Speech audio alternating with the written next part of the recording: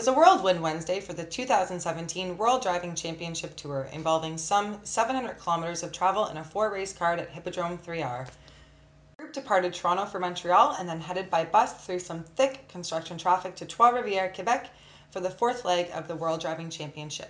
Canada's James MacDonald padded his World Driving Championship lead with a win, a second-place finish, and a third-place finish in 4 tournament races on Wednesday evening at Hippodrome 3R.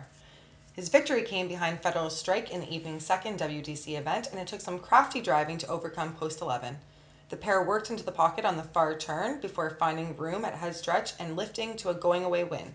MacDonald began the evening with a second-place finish aboard Nino's Credit behind American Marcus Miller and Maricasso, and he concluded the card with a third-place finish up the open stretch with Winnock Jimmy behind Maltese driver Noel Baldacchino and Tidewater Tomahawk. His lone off-the-board finish came in the night's third tournament race, with Finnish driver Mika Force reclaiming second in the standings with a victory aboard 10-year-old veteran Shanghai BG.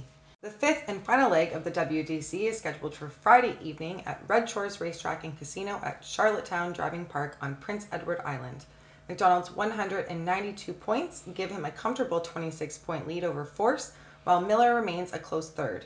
Defending champion Dexter Dunn of New Zealand and Baldacchino lifted one position each into 4th and 5th respectively, while Shane Graham, Goop, Mayer, Eric Hoytomp, Rick Dupuis, and Mark Perdon round out the field with 4 races remaining. The top point earner at the end of the 5 legs will be declared the 2017 World Driving Champion and win $25,000 in prize money.